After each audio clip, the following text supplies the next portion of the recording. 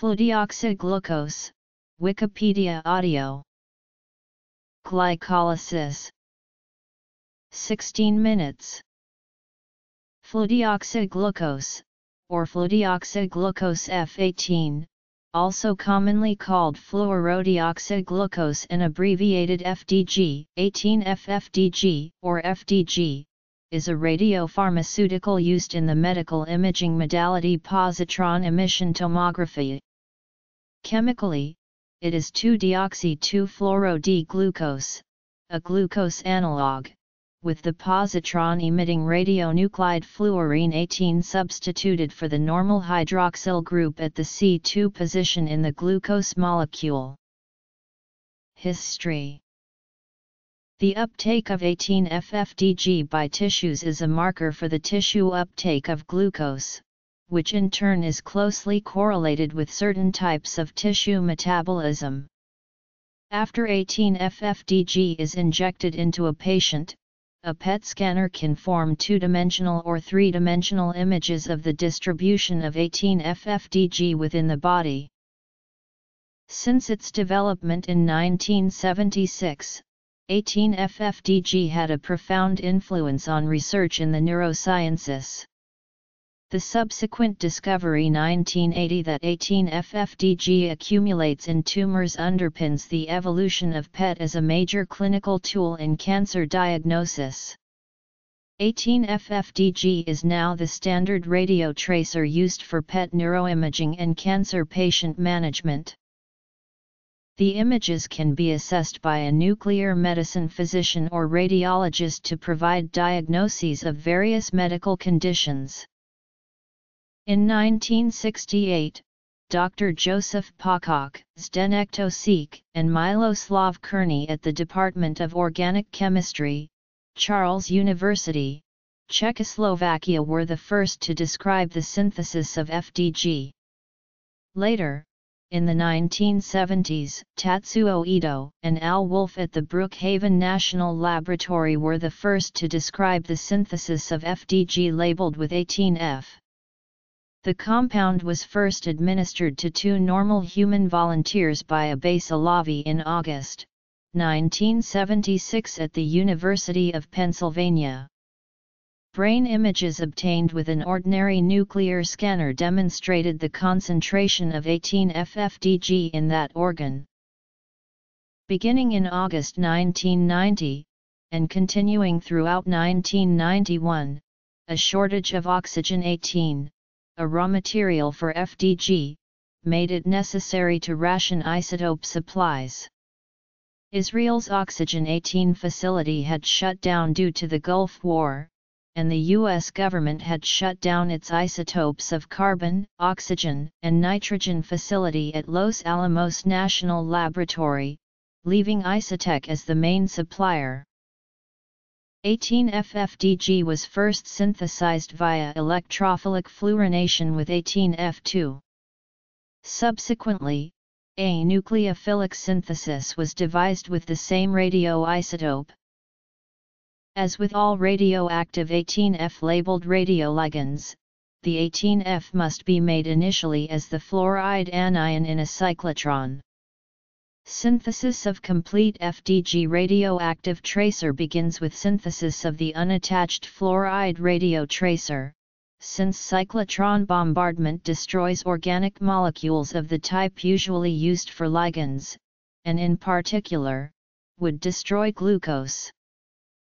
Cyclotron production of 18F may be accomplished by bombardment of neon-20 with deuterons, but usually is done by proton bombardment of 18O enriched water, causing a reaction in the 18O. This produces carrier-free dissolved 18F fluoride ions in the water. The 109.8-minute half-life of 18F makes rapid and automated chemistry necessary after this point. Anhydrous fluoride salts, which are easier to handle than fluorine gas, can be produced in a cyclotron. To achieve this chemistry, the 18F is separated from the aqueous solvent by trapping it on an ion exchange column, and eluted with an acetonitrile solution of 2,2,2 cryptand and potassium carbonate. Evaporation of the eluate gives K plus 18F. Synthesis. The fluoride anion is nucleophilic, but its anhydrous conditions are required to avoid competing reactions involving hydroxide, which is also a good nucleophile.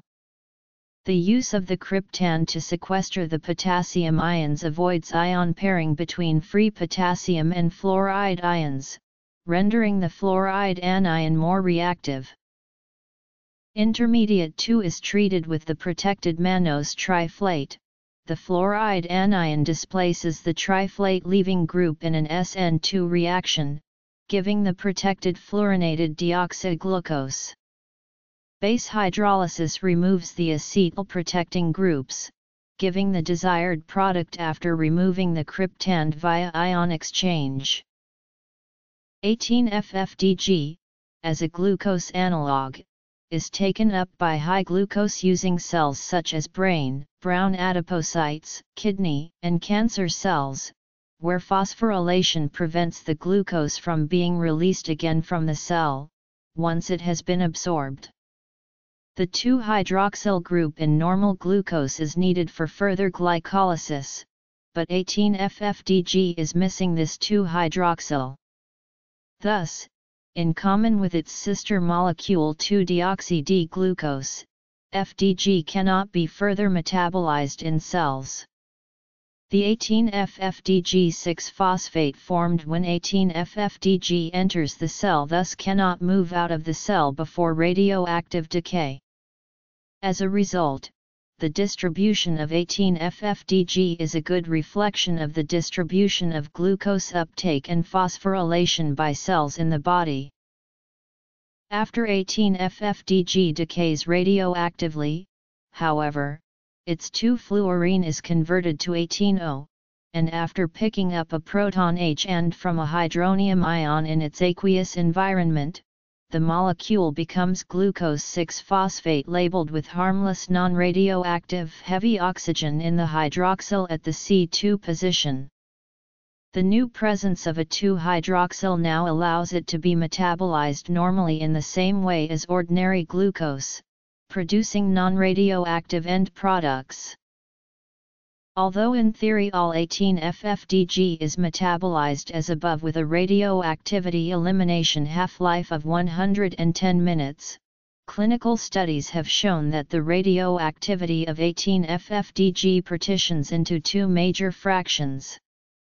About 75% of the fluorine 18 activity remains in tissues and is eliminated with a half-life of 110 minutes.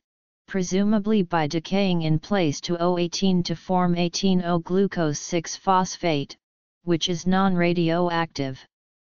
Another fraction of 18-FFDG, representing about 20% of the total fluorine 18 activity of an injection, is eliminated renally by 2 hours after a dose of 18-FFDG, with a rapid half-life of about 16 minutes.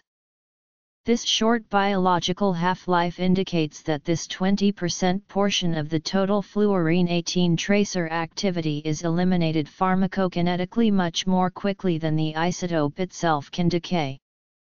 The rapidity also suggests that some of this 18F is no longer attached to glucose, since low concentrations of glucose in the blood are retained by the normal kidney and not passed into the urine. Because of this rapidly excreted urine 18F, the urine of a patient undergoing a PET scan may therefore be especially radioactive for several hours after administration of the isotope. All radioactivity of 18-FFDG, both the 20% which is rapidly excreted in the first several hours of urine which is made after the exam, and the 80% which remains in the patient, decays with a half-life of 110 minutes. Thus, within 24 hours, the radioactivity in the patient and in any initially voided urine which may have contaminated bedding or objects after the PET exam, will have decayed to 213 equals 1/8192 of the initial radioactivity of the dose. In practice, patients who have been injected with 18-FFDG are told to avoid the close vicinity of especially radiation-sensitive persons such as infants, children, and pregnant women, for at least 12 hours. The labeled 18-FFDG compound has a relatively short shelf life which is dominated by the physical decay of 18F with a half-life of 109.8 minutes, or slightly less than 2 hours. Still, this half-life is sufficiently long to allow shipping the compound to remote PET scanning facilities, in contrast to other medical radioisotopes like 11C. Due to transport regulations for radioactive compounds, delivery is normally done by specially licensed road transport, but means of transport may also include dedicated small commercial jet services. Transport by air allows to expand the distribution area around a 18-FFDG production site to deliver the compound to PET scanning centers even hundreds of miles away. Mechanism of action, metabolic end products, and metabolic rate. Distribution. Recently, on-site cyclotrons with integral shielding and portable chemistry stations for making 18-FFDG have accompanied PET scanners to remote hospitals. This technology holds some promise in the future, for replacing some of the scramble to transport 18-FFDG from site of manufacture to site of use. Production. Applications. Alliance Medical and Siemens Healthcare are the only producers in the United Kingdom. A dose of FDG in England costs about £130.